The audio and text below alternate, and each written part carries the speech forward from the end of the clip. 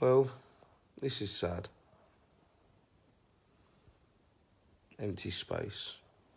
Marley's not here. It's weird because I think you sometimes take people's company for granted, even if they're a dog. And I say people because Marley is a fucking human. Anyone who knows him, he's not a dog, he's a human. Good news is, hospital rang yesterday and said that he's got the all clear. He's going to be absolutely fine, he's just dehydrated. And it was a bit of food poisoning, possibly caused by a plant.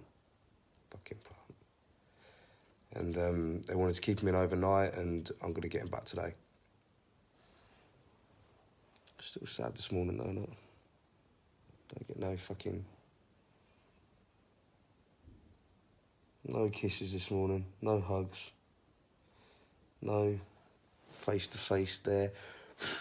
Fucking bad breath and sneezing.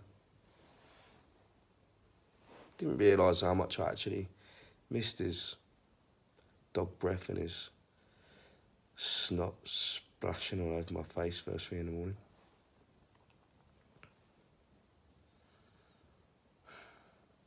Don't take things for granted. Because when they're gone, they're gone.